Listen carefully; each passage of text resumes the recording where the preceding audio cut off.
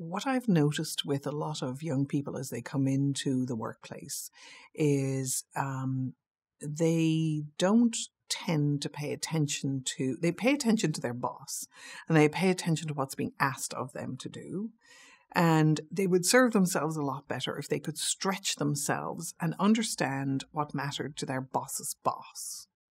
And understand, and they would make more sense of what's going on in companies as they started coming into work.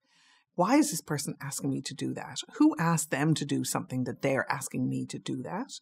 So they begin to understand what has historically been called the chain of command. I don't call it the chain of command. I call it the network of commitments that people make to each other across a company, and understand your role in that and your place in that, and make offers. The most valuable thing any young person can do at work and in life is to quietly listen, pay attention, understand, and figure out what they have to offer into the circumstance or the situation. So learning how to make really good offers to other people in any walk of life, but particularly at work, that will advance your career like nothing else.